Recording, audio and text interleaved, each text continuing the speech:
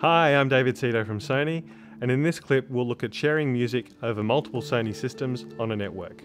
It's called party streaming, and with it you can share internet radio, CDs, music from an iPod, or even Sony's Music Unlimited across compatible hi-fi, home theatre and Blu-ray players for multi-room entertainment.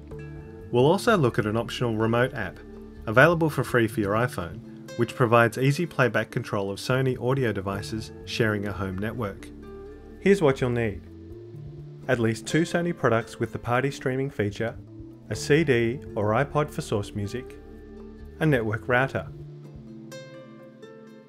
For our example, we'll use a Blu-ray home theatre, Blu-ray player and an internet hi-fi system, which would be in different rooms of your house. Let's put a CD into the home theatre system. Instead of pressing play, press the Options key on the remote. Choose Start Party from the list. This will now be the host of the party.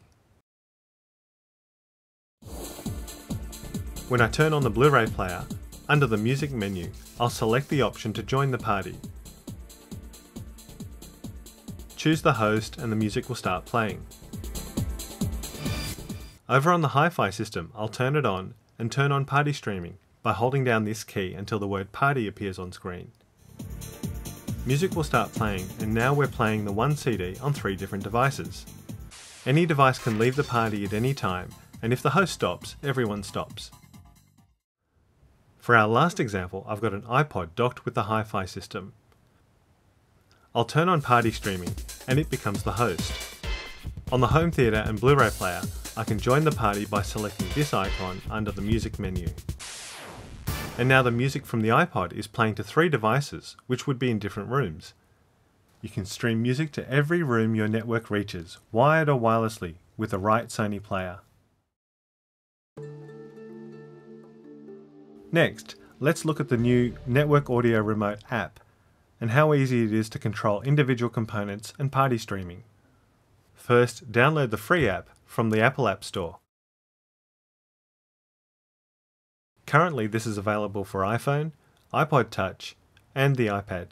The Android version will be available at the end of 2011. Once installed, open the app. Select your music source. Today we'll select music from our PC. Depending on your source, choose the song and then the player. Let's select the home theatre. Once selected, playback will start. Volume and music navigation can be controlled from this screen. To use party streaming, press the picture of the source chosen earlier at the top right of the screen. Turn party streaming on. All players, or guests, are now added to the party. You can also unselect players, should you require, then press Done. The playback screen now features an icon here to control volume of each player individually. To turn party streaming off or adjust the number of players, press the party streaming icon, as shown. The Network Audio Remote is an easy to use yet powerful way to manage music playback across your Sony devices. Remember, it's free, so download the app and try it for yourself. So what are you waiting for? It's time to organise that party. I'll see you next time.